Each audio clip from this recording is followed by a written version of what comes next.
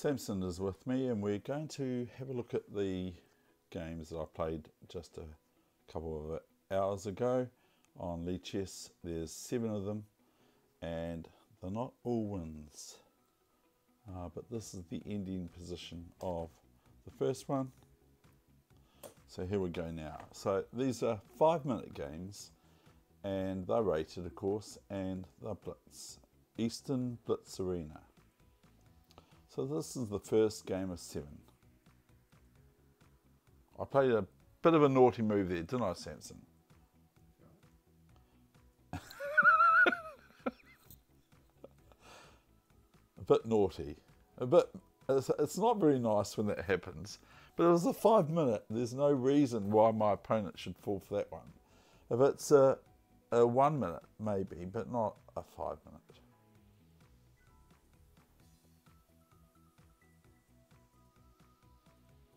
So I'm not going to spend too long. I might speak about certain areas of the game. I can't really play e5 here now because the pawn on d4 is pinned to the defense of my queen on d3, which is loose if I play e5 now, so I don't. And my opponent actually starts playing quite well now. It's the usual story, isn't it, Samson? They're always... I sort of think they're playing okay, but not really.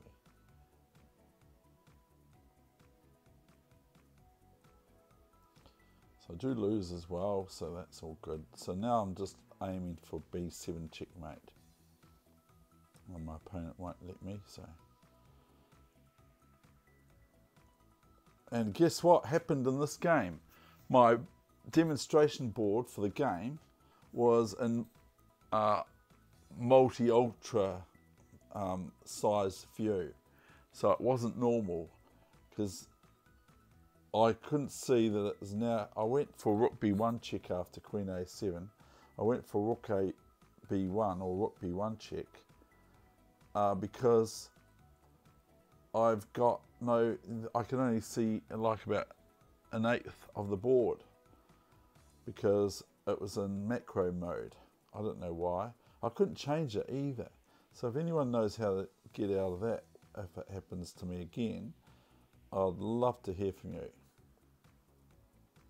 C2, so I just had to keep moving the board up and down to see what's going on. But because I'm a piece up and now I'm 2 pieces up, it was a bit easier, you know, to do it. And it's now my opponent resigned. My opponent resigned right now, here and now. So we'll go to the second game now. And you will get to see the positions at the end. Now, this is, my opponent is 2-1-3-1.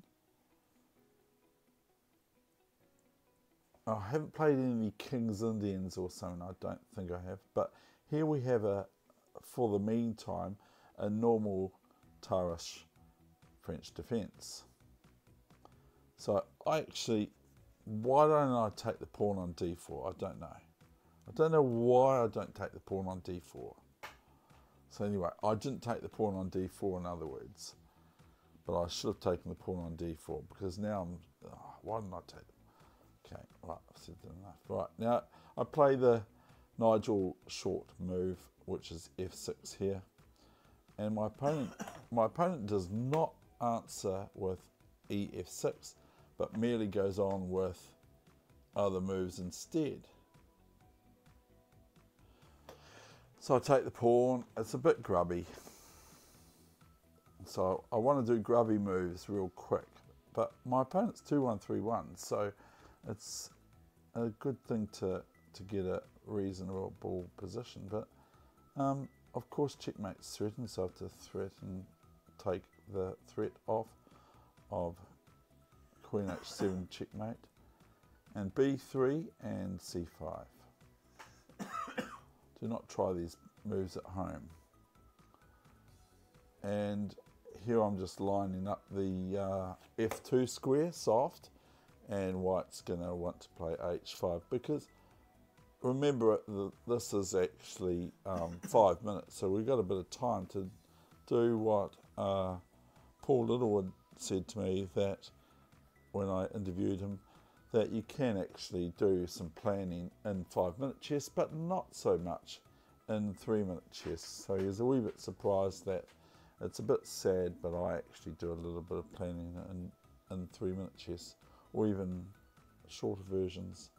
But I might be just making it up. So I take this, it has to go off. And knight takes was no good because of queen f2 check, and maybe it's going to be checkmate soon thereafter. I think it is actually.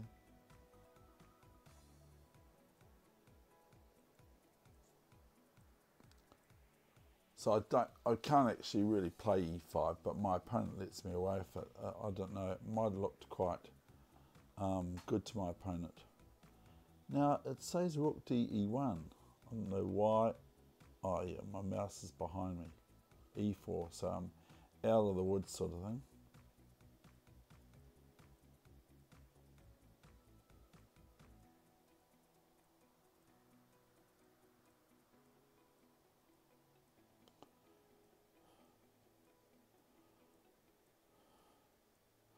We have to find a way out here. And I think my opponent resigned there, so that's round 2. So don't worry, I'm going to lose one. I play an opponent that I've played before. My game is this one. I actually happened to win. Oh yeah, I think I lost the one of the last games, and because my phone rang. It was my friend in Christchurch rang. So I just take the pawn. It's the walrus opening, isn't it? e5. Is e5 the walrus opening? Probably could play knight c6 actually.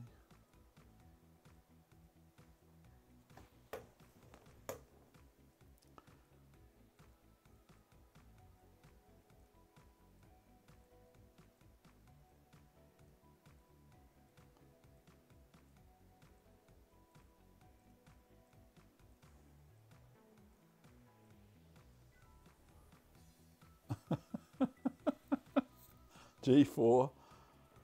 Oh, can I not just play f? Oh, no, I can't play f5, can I? Because the bishop f5.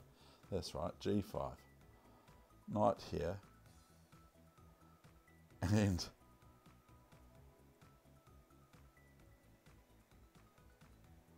so white's got an advantage now. Usually I have. Because I usually say that, don't I? I've always got an advantage, haven't I? You know.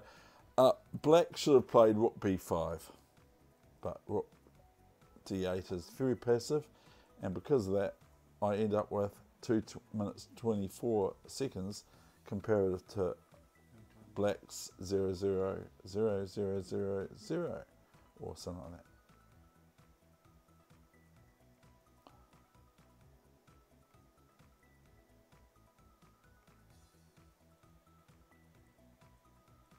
So this is kind of elementary, this sort of stuff, and that's the end of that game.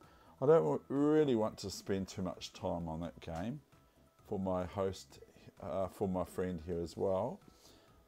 We haven't actually done a New Year's talk, but it's now almost the end of the year. We'll do another night, we'll just watch the game. We'll do another night, maybe. So now my opponent's 2038, and so far it's 1-0 to my opponent going into this game. So I know I have to be very careful, and my opponent's playing very assertively, I believe. I had to keep a tight ship here, really.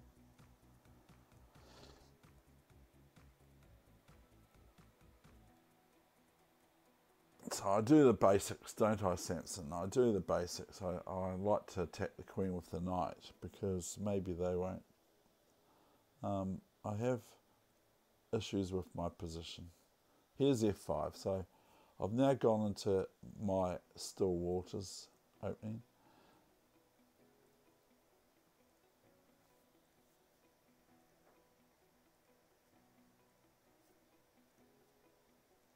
Check. And of course I could just play, here I can just play queen d7 with intent of going queen g4 and checkmate, or something similar to that. But I play this in rook e1, and I play queen d7, and it's soon over after king f1. I'm sure you can see it, which is very easy to see, of course. King f1, maybe e6 will survive for white a little bit longer, but really with the pawn on f3, it's just too hard to handle for white player. So king f1 is tantamount to resignation, queen h3, and my opponent resigned.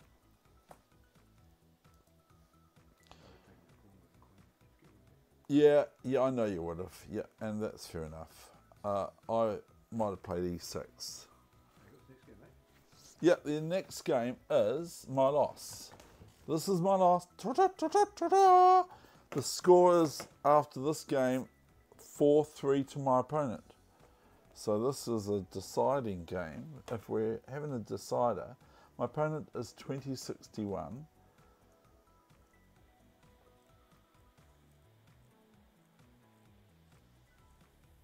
So just playing my system against me, you know, almost copying. My computer's slowing down because I'm going off the phone data. I hope it works still.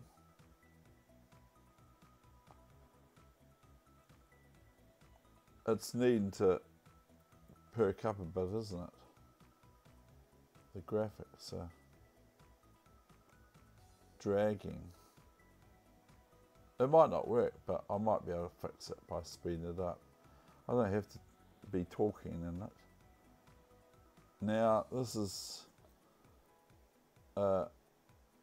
maybe I should play here DE5 instead of FE5. So You've got the rook breaking that bishop.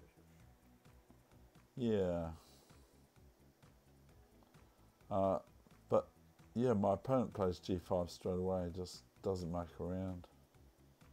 And I've got this this white squared bishop that can be a problem one day.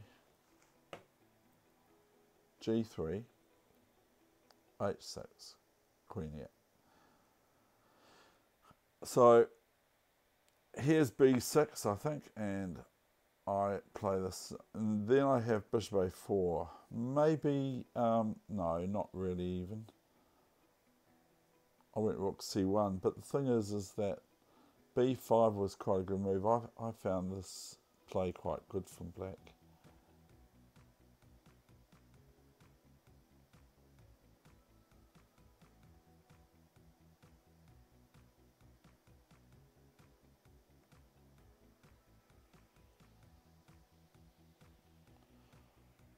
I was doing a pre-move here soon. I can't go, I want to go queen f5, but I can't. But I almost do a pre-move. Here I did it, I did the obvious move. Oh, hold on, I went e6. Thinking that this is going to be really good, but I forget that the queen is defending f5.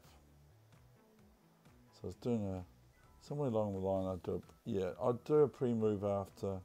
I think the computer's not liking this, to be honest. Here I was just about going to take the pawn on f5, but I realised, oh yeah, of course, rook f7 has happened. I'll see if I can do a refresh.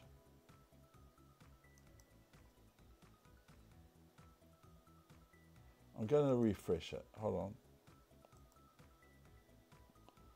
on. It's having a panic attack. Won't even let me refresh.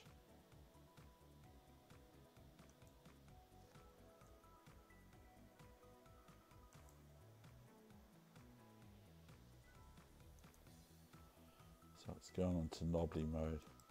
So I might have to take my talk out, which won't be a shame. I might be able to get some of it in. And rook c, yeah. Now I should play rook c4 now, and if bishop b5, then I can play rook e8, rook c8 check, and I get away with it. But I played it in the wrong way. I don't really care, but my position's lost now. Plus, this computer's can't handle doing things on the slow. I've really got no hope here, have I, Samson? I'm just going to get beaten, aren't I? Now, if I was playing you, you'd say, oh yes, you got hope, yes, play on. But yeah, it's not very nice now. It's almost completely resignable, and it is now. And so I did. You bring the bishop down. I can't because it's just E1, and then rook up, and it's resignable. I don't play on now. I wonder if I can. That one, is that one.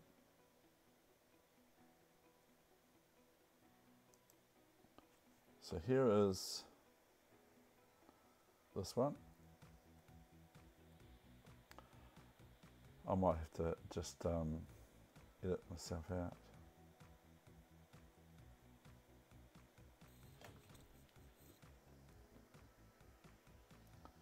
It's got really, really good RAM in this, but it just doesn't seem to like it if I'm sort of like looking at this kind of live.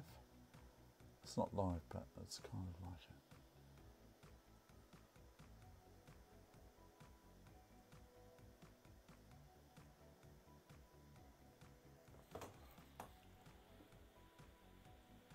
Now my friend was talking to me on the phone as well for this game, so it was before with the game I lost, so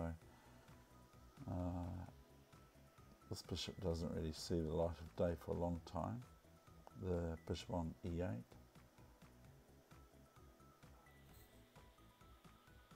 This, I've been here before, I've been in this position a few times, and it's quite fun.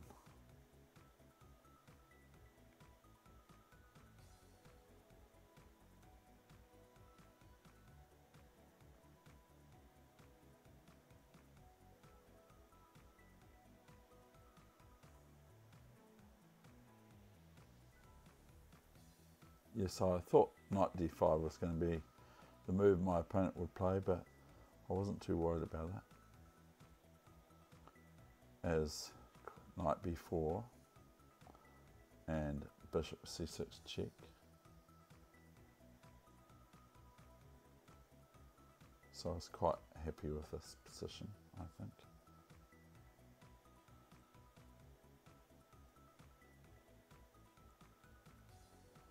I have rook a3, and here's where my opponent resigned, with almost my last name at the end, isn't it? W-E-E. Now, and I'm going to make us a cuppa soon, a cup of coffee. Yeah, we're going to have a cup of coffee. Going to have a men's drink. And I think that's almost, there's one more game. I'm playing a 2084 player. And so I'm not sure how this will work, but might be trying to get me to still play in the tournament. So these are the moves that you've got to watch out for in French openings and that sort of thing. Is these pawn wins, like black's threatening ef4 or something like that, but that might suit some people because we could go bishop d3 now, and then if ef4 e4 and get a sort of horrible king's gambit. Bishop e2. So this didn't go very well for me, but I've been enjoying, like I'm saying, the Tennyson gambit.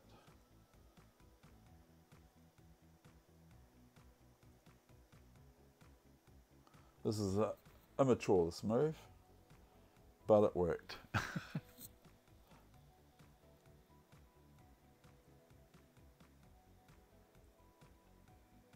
Look at this. Look, I just get pushed back, pushed back.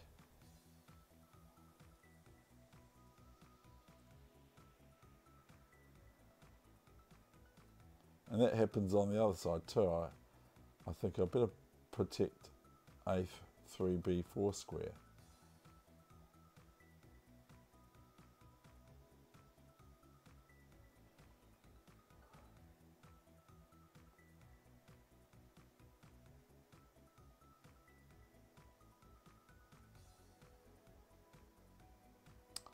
Back to the drawing board.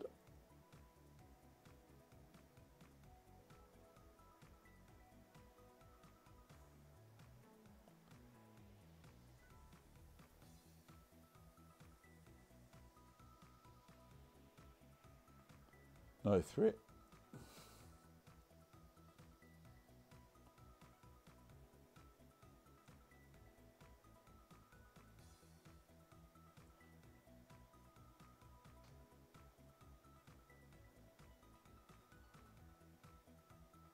Now this could be quite dangerous if I take this the wrong way. Although, yeah, no, it would be, because if I take it now, if after Rook G4 I go King H2, I'm in trouble with moves like Queen H5 and Rook H5.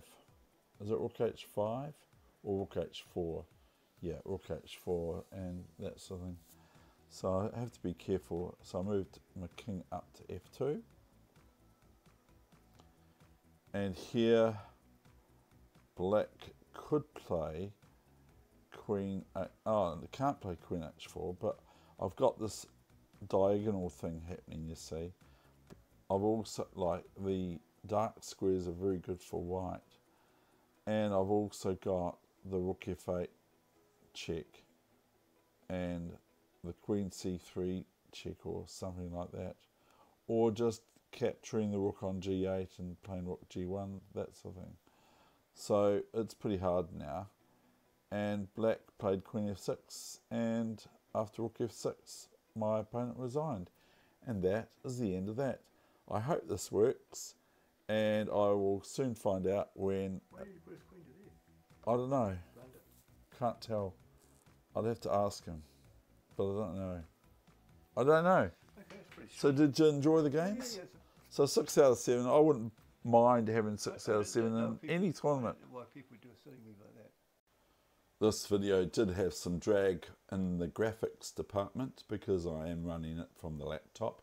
So I decided to place it anyway because it's true Kiwi grit. So I hope you liked it, and there you go.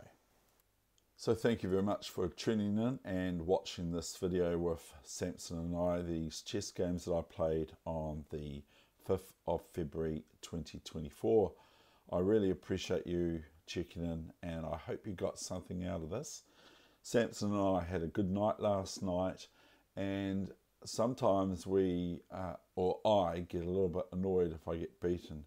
We played Super King last night, and I can say here with that I didn't erupt into any sort of off the board sort of explosions, but I do at times, and that's just what it is and who it is and who I am and that sort of thing. But I thank you so much for watching, and I appreciate you watching, and I wish you all the best with your chess no matter where it's at.